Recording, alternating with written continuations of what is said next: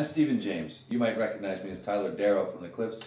My name is Daniel Ferguson. I'm currently an unemployed screenwriter. And we're here to talk to you about our film Birthday Cake. It's been getting some great reviews all over the country, and I'd like to read you some of them. And award-winning. One blog says, I'm so glad it was brought to the fest last year at Image Out. A short film played Groom's Cake. And this is the follow-up in which Daniel and Stephen get ready for their daughter's first birthday party. Please take the time to watch this film. The emotion that pours out of every second will drive home the movie's message. Very nice. Now, the DallasVoice.com. The 2012 short Groom's Cake was a documentary about two gay guys adopting a baby. Now comes the feature-length sequel, where high-pressure TV writer Daniel and laid-back aspiring actor Stephen plan their daughter's first birthday party. In the post-modern family era, this is familiar territory. Dan equals Mitch, Stephen equals Cam with better pecs. It is witty.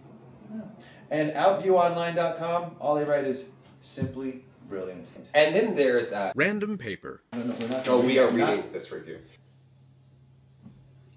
While the story is about a baby's first birthday, we hardly ever see or hear from the child throughout the film.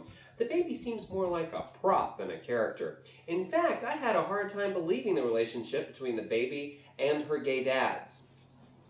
For instance, who would adopt a child and not know the sex of the baby until the first diaper change? Trust me, I've been there and it doesn't happen! Exclamation mark. And it isn't funny. This child seemed more like another fabulous accessory to their lives. She's a baby, you f***ing moron. She doesn't talk, she doesn't sing, she doesn't dance, she doesn't even f***ing walk. Does the baby walk yet? Did you know that you could only have a baby on set for 2 hours a day? 2 hours a day. We shot the entire documentary in 5 days. Anonymous journalist. How dare you call my daughter a prop? Dan. Maybe in the next movie we'll find out that she's actually a spy. That she runs around a little preschool in wigs and latex costumes trying to thwart a terrorist cell. Maybe that... Is that enough character for you? What's your name again? Anonymous journalist. Fucking asshole. I bet your dick is this big. She's gonna read this one day because it's on the internet. The internet's forever.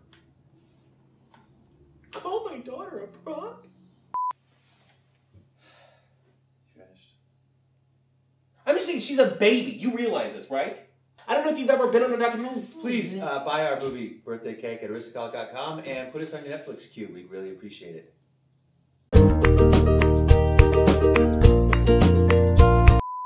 I bet you only have one ball.